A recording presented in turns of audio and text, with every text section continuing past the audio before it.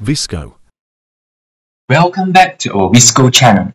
For this video, we will be going to learn on how to configure redundant storage on Hikvision DVR or NVR.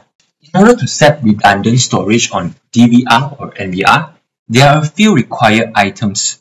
First is the DVR or NVR must support at least 2 HDD slots or above.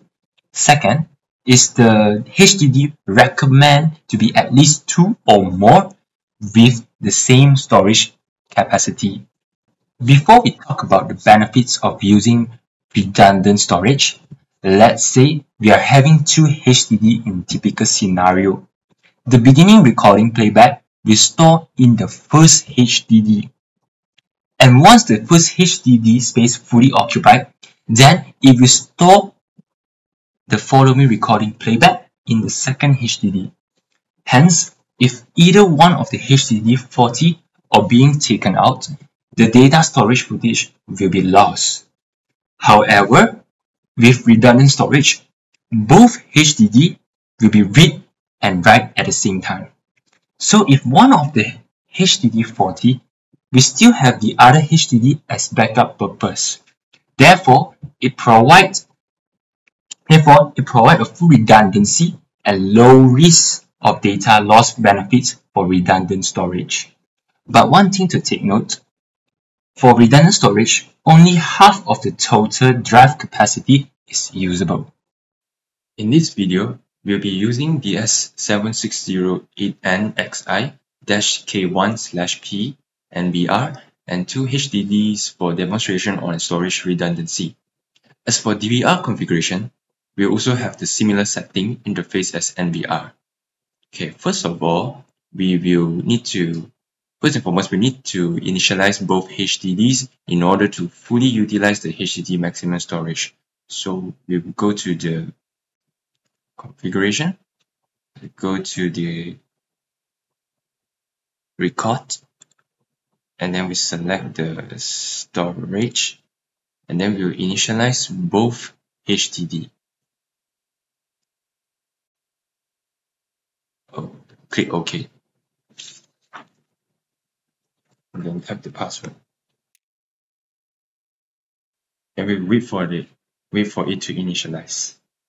Once both of the HDD already being initialized, then we will need to go to storage mode, and then we will need to select the group mode.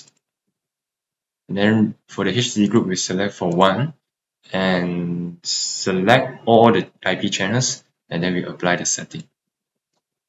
And then it will reboot. Then we will need to wait for the NVR to reboot the system. After NVR reboot, we can check back the storage mode. It will be in group mode already. Then we go to the storage, and then we select the particular HDD for backup purpose, and then we edit it. Here I will use the second one as our backup. I will click the edit. Then we go and select this backup HDD as redundancy, and then we set the group to 1, and then we click OK. After that, we go to schedule, then we click on the advanced parameter, then we tick on the redundant record or capture, then click OK. Then we can copy the record setting to all the rest of the IP camera, or either you can choose your own camera that you want. Then we apply to all.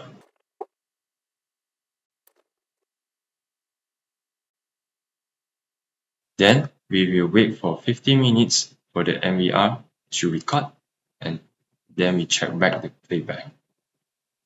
After 15 minutes of recording, we check on the playback. Then, to test the backup HDD is also recording, we shut down the NVR and remove the main HDD, and check the playback again.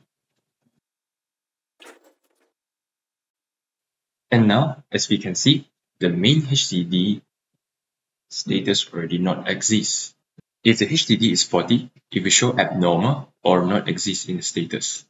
After removal of main HDD, we check back the footage again. the previous recording is still available in the redundant HDD, as we can see from the playback here. That's all for the video.